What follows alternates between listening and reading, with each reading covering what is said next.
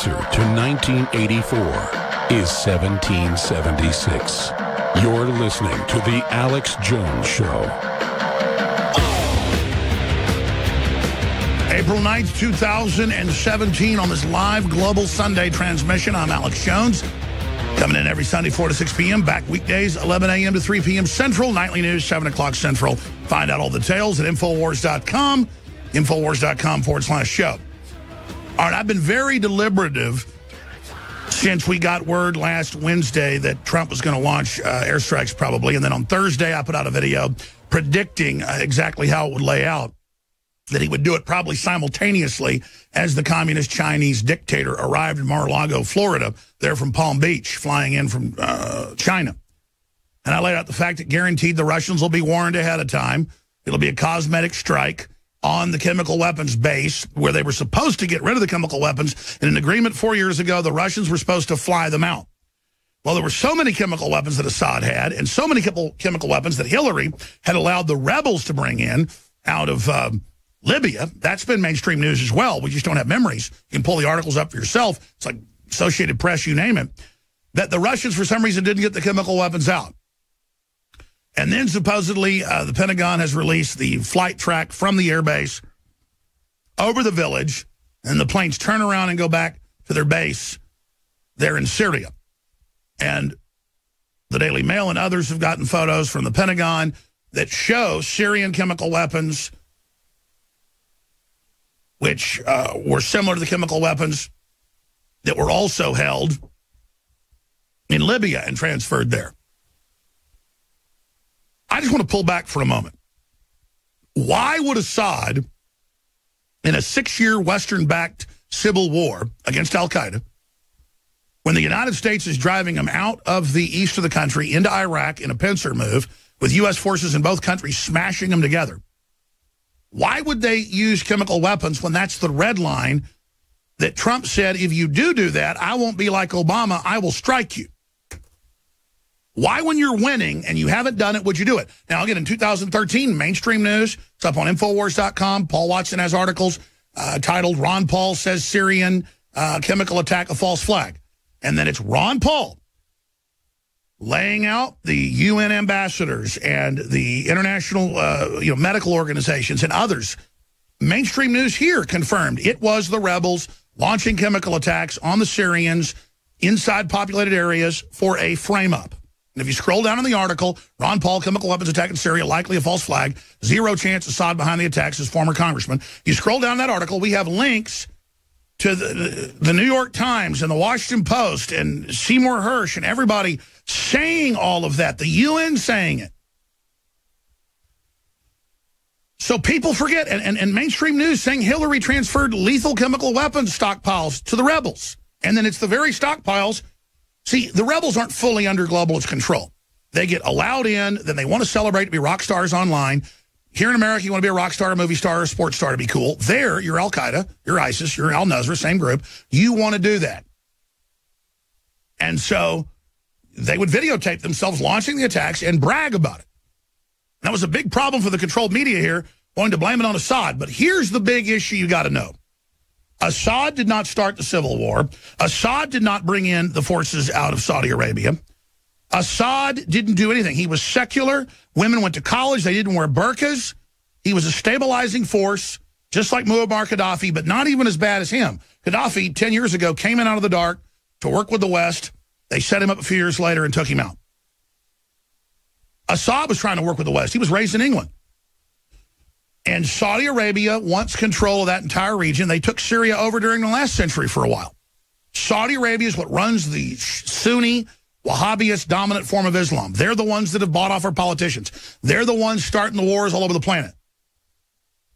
And they want to take out any country like Iraq or Syria that they don't control. And if Assad did one thing to us, I'd say, sure, get rid of him. But they don't want new states there that are good. They want failed states. So Barack Obama, Hillary Clinton, Lindsey Graham, McCain, Google was involved. 7 years ago in the Arab Spring, they funded it, starting in Tunisia, overthrowing our allies, Hosni Mubarak in Egypt, putting Muslim Brotherhood to kill tens of thousands of people, blow up hundreds of churches. That's still happening today. this day, happening in the day, on Palm Sunday. All this is going on. All this is happening. He goes in and meets with the rebels during the Civil War. He goes back a month ago, and now all this happens. We're on the wrong side of history because Assad didn't start it. Our criminal government started it. And General Flynn helped expose it and lead a team of military leaders to say no to this. And I said, our military has found its soul again and has told Obama we're not going to be al-Qaeda's Air Force there. We're not going to be part of this. And that's the history. They call me a conspiracy theorist, hoping you're stupid and think someone that's well-researched and well-spoken and who spends their life being informed is making this up, hoping you have the memory of a goldfish, as I say every day.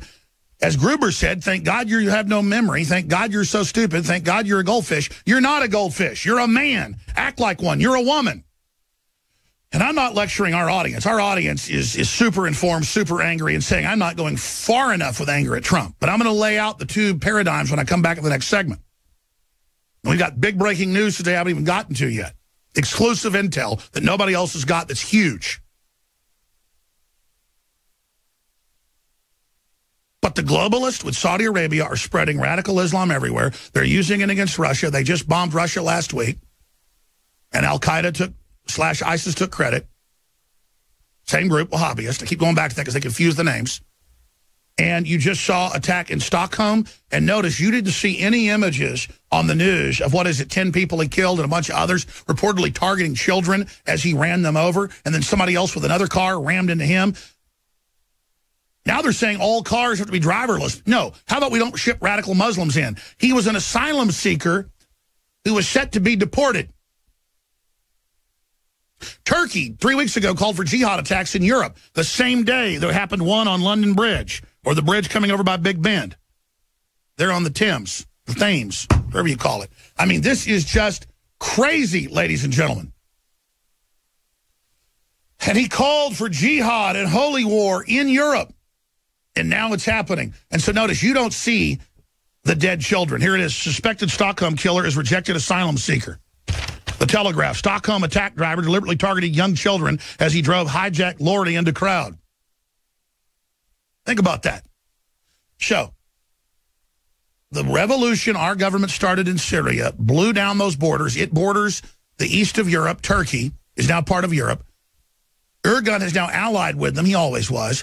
He's allied with ISIS and Al-Qaeda in Syria. They're now pouring across, and the dictator of Turkey says, you will let in millions more Muslims per quarter, and you'll give us hundreds of billions of dollars, or we will have them burn down your cities. He snaps his fingers. The Turks come out en masse, and the Germans and the Swedes and the Dutch and everybody who are so Stockholm syndrome, they all roll over and start begging. You know who's not begging? Poland, Hungary, Romania, Russia. They've all been invaded by the Muslims hundreds of times. Europe, Western Europe's never had the Muslims invade because Eastern Europe already stopped it.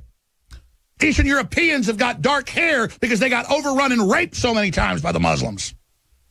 This to them is in their DNA. They know it. Grandma told them about it. And so, our government, allied with the Muslims, is waging war against Eastern Europe and against Russia. Hell, they gave a third of Serbia a few years ago to the Muslims out of Albania, who are Wahhabist, who invaded with Saudi Arabian funding. That's what we're dealing with here. Total Islamic invasion with NATO running it. And meanwhile, they say going and taking Assad out is going to stop that. No, it's going to turn it over to him.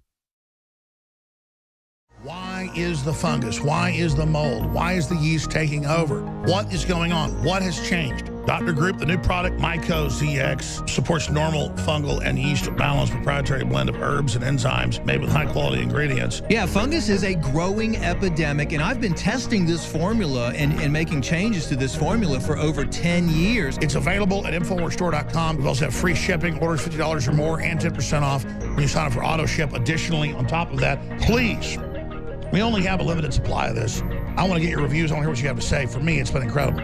MycoZX, antifungal, antifungus, anti-yeast. Get it today. Limited run. It'll be months till we get more. InfoWarsStore.com, InfoWarsLife.com, or 888-253-3139. I cannot sell something unless it helps somebody. And you can't support an organization that isn't fighting hard. Look at the response we're getting.